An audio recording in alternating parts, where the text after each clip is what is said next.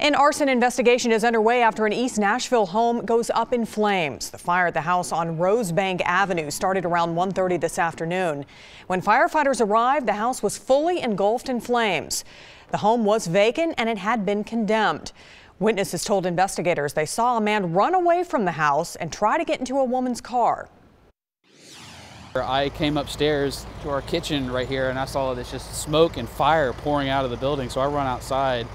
And our neighbor tells us that she just saw somebody run out of the property and accost a woman driving past and try to get in her car, and she would not let him enter her vehicle, and she drove off, and then he took off this direction towards the park or something.